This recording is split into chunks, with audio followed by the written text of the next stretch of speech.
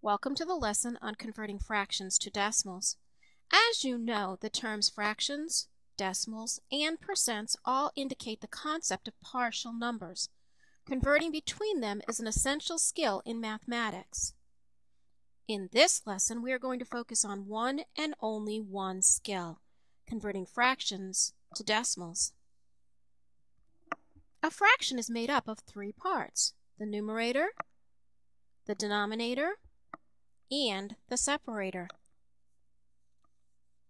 If you remember from a previous lesson, a fraction indicates how many parts you have of a whole when divided into equal parts. The word divided is key. 5/8, 5/8, 5 out of 8. Each of these terms is the same as 5 divided by 8, and that is the trick to changing a fraction to a decimal. We divide. So if you follow the logic of 5/8 being the same as 5 divided by 8, it follows that 1/2 is the same as 1 divided by 2. On a calculator, we would enter the values exactly the way we say it. 1 divided by 2 equals 5/10.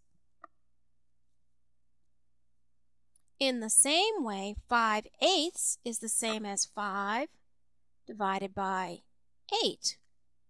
5/8 is equal to 625 thousandths. The question now becomes, what happens if a calculator is not available? Well, then we have to do the computation by hand. The question that always comes up is, what gets divided into what? Well, here's the trick. Pretend that there is a push that comes from the bottom of the fraction against the fraction bar. That push moves the numerator off the top and next to the denominator. The fraction bar extends to be part of the long division symbol. There! Now we're all set up. We are going to divide 2 into 1. Add the decimal point and necessary zeros. Therefore, 2 goes into 10 5 times.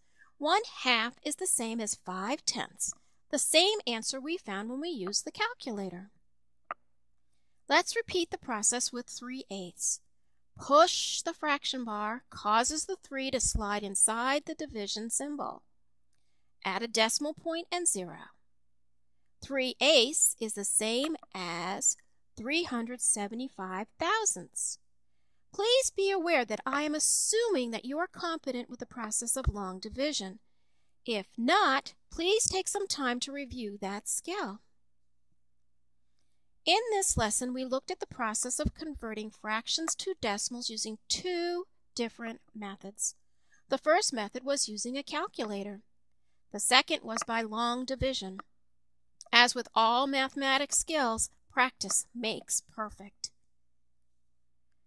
Thanks for watching this lesson on converting fractions to decimals.